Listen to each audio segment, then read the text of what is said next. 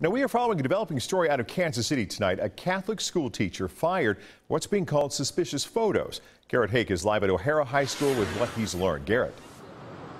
Mark, that teacher was Richard Geimer. He's been teaching here at O'Hara for 28 years, and his career here ended abruptly on Wednesday after the events of the last 2 weeks. Now, what we know from diocesan officials is that a student found a disturbing image on that teacher's computer about 2 weeks ago, waited a few days, and then told her parents about it. They contacted the school on Monday, who immediately suspended Geimer and called Kansas City police, who arrived on Tuesday and seized Geimer's computer. On Wednesday, the diocese decided they had enough information to fire Geimer and part ways with him completely.